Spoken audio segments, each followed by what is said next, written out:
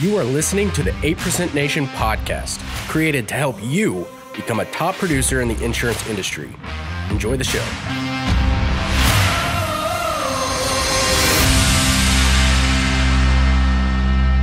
Welcome to the 8% Nation podcast, where this podcast is dedicated to help you as an insurance agent, producer, businessman, whatever it is, succeed and be part of the 8%. Cody, bro, yo, just got you back in town. You did, from man. Vegas. All right. How was your trip? It was good, man. It was good. All I have to say is 8% Nation 2020, forget 10X. Dude, this thing may 100X, just the overall idea and experience. It's going to be insane. We're going big. So tell us what you're doing out in Vegas real Dude, quick. going big is an understatement. Good. You just scoping out venues? Yep. You able to give any teasers? Or There's waiting? one that I really like. So that's a teaser. Yep. With a super nice big theater. Yep. With like floor access for certain people, meet and greets with speakers, the works. Good. One's 3 stories that I like. Well, I'll tell you, I can't wait. I hear there's a lot of hype. We got a ton of good feedback from this last year, and everyone's like already getting tickets, and it's awesome. It's awesome. So we are now leaving tomorrow morning at 7:30 to go to Tennessee. What are we doing in Tennessee, bro? That's the 8% Monster Retreat with your boy Landon McCarter, the super coach Michael Burt, and myself. Yep. I'm going to be breaking down. I'll give you a little teaser, Cody, what I'm going to do. I'm going to be breaking down a major Medicare website and giving the pieces of how it's successful on Google, why it's successful on Google, and how to beat them. Ooh.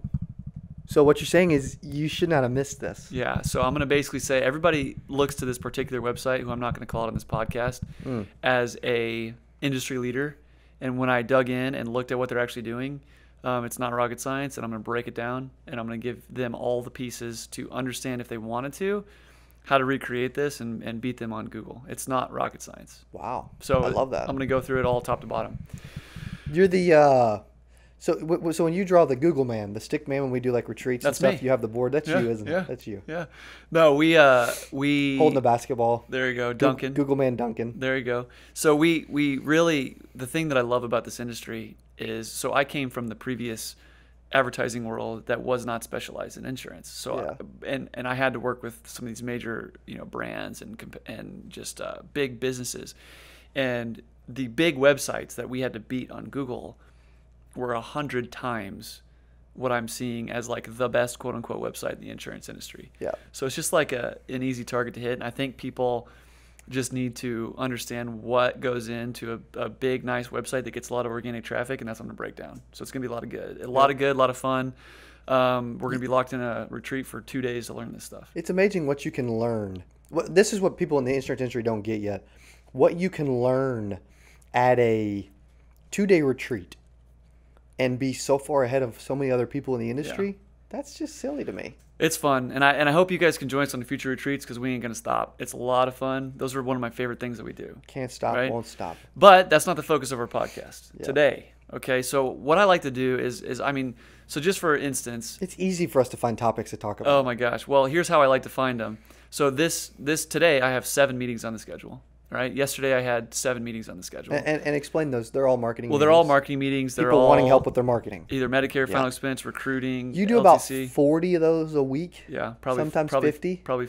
Well, that's 50 if you count. That's 10 a day. Probably not 10 a day. Probably more like 7 or 8 a day. Okay, so unless I work 35 to Saturday. 40. Sometimes I work Saturdays. Absolutely, we do. Come on. Well. There's just when only you're so on the many. lake. There's only so many appointment slots. When you're not wake surfing. Yeah, no doubt. And you're dragging me out there. But it's so fun. It's so fun. But so my point is that I'm taking these meetings all throughout the day, and part of my meeting is just discovery, right? It's what are you doing? What can I help you with? Whatever. Warming up and fact finding. Yeah, right? and so I end up talking to all these like awesome producers all the time, and so what I try to do with this podcast is I try to say, you know what? I've been getting asked a lot about this. Let's talk to Cody about it, because what I like to do is to say, you know what? I'm not the insurance expert necessarily, although I'm the insurance marketing expert. Quickly, though. Yeah, well, I'm not licensed. I'm not an insurance agent, but I really know how to market, But Cody is the insurance expert over there, so I figured I'd have you speak on a topic that I'm getting multiple times in the last several days, and that is I want to talk about cross-selling products. Mm-hmm. And I want to talk about I feel like some of my bigger clients that are more successful, they'll go into a final expense appointment, and whether they get final expense or not, they're typically pivoting to other types of products and cross-selling and all that. So, can you give me like a 10,000-foot view of how we should look at cross-selling products and how that should look for us? Yeah, I mean, it varies because you've got some veteran agents that are looking for certain types of business, and maybe the types of business they're looking for isn't easy to find. Let's just use like an annuity, for example. Annuity business, that kind of stuff. But you've also got some newer agents, maybe they're focused on one product and they're selling a niche, which is great. But a lot of times we're able to, you start with final expense, pivot and sell Medicare as well. Or there's a lot of times we're able to focus on Medicare and then pivot and add like long-term care or an annuity, or that's why a lot of people do events. Like a lot of times the event they do is not even like, they may do a Social Security event, tax, retirement income, stuff like that. They're not looking to help people with Social Security. Yeah. They're looking to help people manage their money and create an income stream for life, those type of things. So that's where there's not always a, additional revenue piece or like an underlying piece that they're looking for. It is not always the case, but in a lot of cases it is. So when should you be looking to cross-sell and when shouldn't you be looking to cross-sell? Okay, not everyone has to. Certain people want to. Certain people actually don't, and certain companies don't, and that's okay too. But if you're a single final expense producer out there and you're running into people that have Medicare and you're not helping them while you're in the home, and adding an extra maybe one cell a week, 50 cells, add an extra $25K a year in residual income every year. 3 years down the road, you maybe, could have added $7,500K in renewal income that you didn't grab. Yeah. That's the only time where I'm like, start thinking that way. Because I was a only life producer my first few years, and I was in a different scenario where I kind of like had to pivot and had to do some different things. It really varies. It really does. Like we talk to so many different agents and offices and stuff, and I know this is a bad answer. It's like one time you talk to them and it's like, oh no. And the next time you talk to them, it's like, oh yeah, it's just, it's crazy. So do you feel like, is there sort of a newer agents probably shouldn't focus on cross-selling? Like, or they should? Yeah, that's also funny. It depends which, like if you've got all these agency owners and uplines and managers and, et cetera, like bosses and owners, and the opinions will differ so much. It's insane. Well, what's your opinion? Yeah, in my opinion, I think a newer agent needs to niche down and focus on a target and hit that and get really good at hitting that before you get too complicated, get in the weeds too much. Most people are like, and I like the idea of it, but most people want to know too much before successful people are not wired that way. They don't have to know everything before they become successful. So certain people are like wired that way where you have to know everything before you do anything. And it's like, if that's the case, which is most people are that, most new agents are that way actually, then why would I complicate it by adding additional options? Analysis paralysis. Yeah, exactly. And then they don't end up selling anything. So newer agents should probably focus in on a niche, whether it's final expense, Medicare, life, keep whatever. It simple to start at least. So when does an agent become into that next sort of level to level up into maybe potentially adding a arrow to their quiver? Well, most of the time when it's become a well-oiled machine that they can rely on, and they're like, okay, maybe they've got somebody in their office that sells annuities and they can like set up meetings for them and get half the business. Or maybe they've got agents that they want to help that sell Medicare. Maybe they are like, okay, I'm sitting down with these people. I might as well be fact finding and asking a couple additional questions. Like that's easy. A lot of people will cross sell for other agents to where they don't sell P&C, they sell life and health, but they'll ask if it's okay if I give you a free quote for your home and auto, see if we can save you some money, because they're looking to they have referral partners, and they want to give a referral to that referral partner and vice versa. So what is let's just brass tacks, what does a well-oiled machine look like? Is that like when as a single producer you get $75K income, then it starts? I always think about like Ryan and Eric and Spike and all these guys, that's like, it's this business, it's really easy to be inconsistent and it to feel like a roller coaster. Okay. If you feel like what you're doing is at least typically consistent in some way, and I'm not saying down to the penny every week, but at least you're looking at like, so many sets, so many sits, so many cells and yeah, it varies, but like a general, like Joey, general consistency, then that seems like a well-oiled machine. Not that you couldn't just pump it and start increasing that before you add, because you could. But I think the answer isn't as easy, because some agents just need to just keep focusing on what they're doing. Yeah, there seems to be a hunger out there. And I guess my question is, I want to clear up, is it a misconception to think that if they're not cross-selling, they're leaving a bunch of money on the table? Is that a misconception?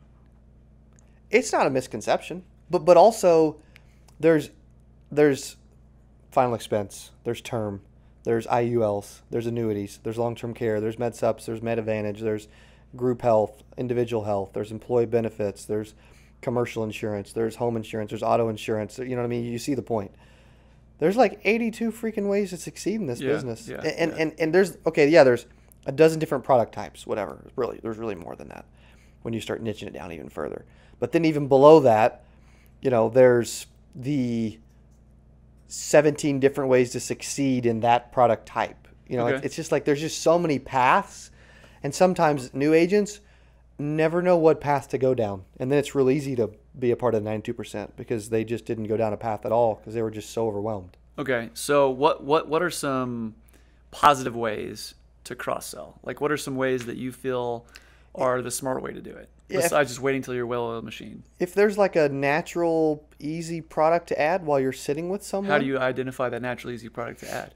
If you're sitting with a target market that can also use help, like if you're sitting with a lot of people that are 65 to 75 and talking to about life insurance, and if you're okay adding that niche in that option, then it's an easy question to ask. I'm assuming you have Medicare. Who do you have your Medicare with? Okay. Do you typically? So let's talk about the details. So let's just say the same thing could be said with larger life policies and looking for long-term. People in their 50s and 60s looking for long-term care and annuity opportunities. Okay. 401k rollovers. Or a lot of people do turning 65 Medicare seminars, but they would prefer to write some big life policies, big long-term care policies, big annuities as well. Some work with business owners. We didn't even talk about that yet. We never really do. But some work with business owners, and they're looking for, maybe they're going in about life or health insurance, but they're really looking for benefits. It's like you don't know. Got it. So, okay, so let's just take an easy, natural, simple cross-selling opportunity. So like it seems like a lot of final expense agents are also cross-selling Medicare. You could be selling a 69-year-old a lot of different products. Okay. So what, have you ever cross-sold? Yeah. Personally? So when did you pull that out of your pocket? Was it after the sale? Okay, so I want to get brass tacks. So yeah. I want to talk. So yeah, that's a good question. That's a really good question. You really have a breakdown of your appointment very clearly in a lot of your training. You've done hundreds of hours of videos on this. Yep. So let's just say you're normally sitting down with a prospect for an hour at a time, right? Yeah, approximately. So walk me through when you break out the cross-sell. I like the cross-sell at about 10 to 15 minutes in. Between the if I'm going to add cross-selling, I like to add it between the warm-up and the fact find and make it almost part of the fact find. That's between steps 1 and 2. And I did a video on it. Literally, if you haven't seen it, you need to go back and watch it. I did a video, Dylan, the Medicare or the money bag presentation. Oh, yeah. It was like 2 weeks ago. Yeah. Week and a half ago, 10 days ago, whatever. I don't know when this will drop, maybe next week, so maybe 2 weeks ago or whatever. And I laid that out perfectly, that you're sitting with someone. That's a great way to fact find. And I like transitioning that into the fact finding portion. I really do. And so most people would do it at the end. Well, they've been sitting with me for an hour and a half. They're like ready to move on. Yeah, you're almost starting over. Yeah, you're starting over. Or some will wait until they deliver the policy, because some will still hand deliver policies to the clients, and then they'll sit down with them and fact find. I like to kind of start the conversation up front, so it doesn't feel like I'm always trying to sell them something, that I'm like adding stuff on, or every time I talk to them, I've got to be selling them something. I like to take the approach of, okay, I'm an insurance advisor or whatever you want to call it. And these are several things that are important to our clients. There's areas of concern for each one of our clients. Some have more concerns here, some have more concerns here, some have more concerns here. And it's my job to sit with you to educate you on what's available, help you with getting, whatever you're looking to accomplish today, we do it, but also let you know that, I can typically help in other ways too. And that's where it kind of leads into that money back presentation. Okay. So what I've always understood or tried to have the analogy on not insurance sales, but sales in general is when you walk into the doctor's office, they're not walking in, looking at you up and down and writing you a prescription. Yeah. They're asking you questions. They're figuring it out. And, from my perception is that if we genuinely want to help people, like, okay, that's what we're actually trying to do. We're not just trying to sell them products. Then it may be unwise to, completely leave that out at the beginning of the fact find and just pummel down one product into their throat. Yeah. And not only is it leaving money on the table, but it's also potentially not doing what's best, for the client. There is a school of thought that it's like, and you still need to, whether you add this or not, whether you do it, whether you think about it, whether you're already doing it, whatever, whether you do it for referral partners or anything else, there's still the element of, you still started with, they always say riches are in the niches, and we're not taking away from working a niche. You work a niche, but while you're working the niche, that's how you get in front of people. And then you may be, looking for another opportunity as well. There is another trap, I feel, that I've heard, chase 2 rabbits, catch none. Yeah. You know what I'm saying? Where, you don't want to, there is, the grass is always greener, where you're like, well, you know what, I'm not cross-selling and I need to do more of that. And all of a sudden you're screwing up your whole flow. That's the danger of this business, is just like, yeah, there's a lot going on. Yeah. What about telesales versus field sales? Is it easier to cross-sell one or the other? I believe it's easier to cross-sell in the field. I'd really believe that. But that doesn't mean that there aren't some that may do. It's easier, if you're doing a telesale, it's easier to it's less of a cross-sell and a fact find and more of like a bundle of like, hey, here's the package we offer kind of a thing. Interesting, okay. Because it's just simple to explain. Like, you don't want to go through, okay, it's just easier because you go through 4 different products and start stacking, and before you know it, it's like there's too much information, analysis paralysis. Like, okay, you get if you give them too much, they're not going to make a decision. Yep. I need them to make a decision, or I'm not going to make a sell. We need to get Justin Brock on this podcast to talk through his bundling and all that. Yeah. So, because totally. I know he's really good at that. For sure. He's got a course just on that. Yeah. Bundling and all he that. does. But it's mostly Medicare bundling, right? Yeah. Yeah. True.